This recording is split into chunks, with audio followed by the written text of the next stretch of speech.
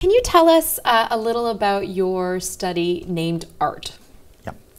So the ART, the alveolar recruitment for ARDS trial, was a trial where we aimed to assess whether a strategy, open lung strategy, that is with lung recruitment maneuver and PEEP titrated according to the static compliance of the respiratory system would be superior to the low PEEP strategy in terms of mortality, 28-day mortality in patients with moderate to severe ARDS.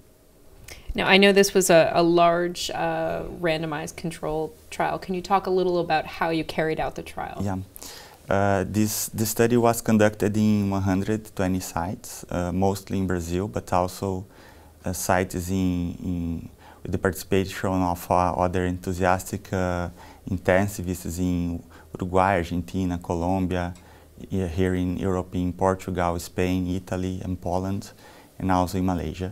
And we enrolled 1,013 patients during the trial.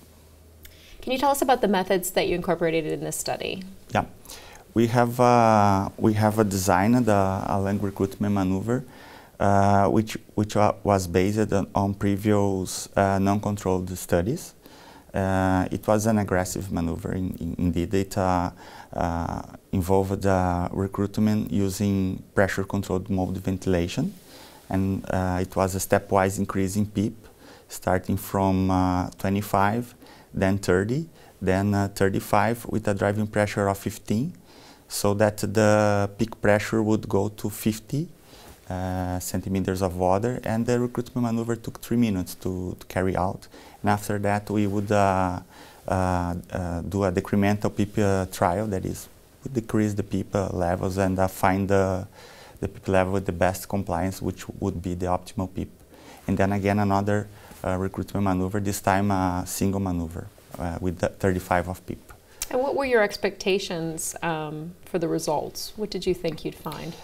Based on the previous studies, our expectation was that most of patients would respond in terms of improving compliance, in terms of having a high recruitability, and therefore by reducing driving pressure and improving lung mechanics, we expected it to have impact on clinical outcomes. And indeed, previous systematic reviews suggested that this strategy decreased mortality by about 15%. So our expectation was to see perhaps a reduction in mortality and to confirm this information in this trial. So I know the results are embargoed until after your presentation at the Hot Topics session, but for those people out there who are attending this session, do you think that they're going to find the results interesting in terms of clinical implications? Yes, I think the results are really will be really unexpected, and because this is a maneuver that is being carried out in many ICUs and even suggested in guidelines. So I think the implications will be important.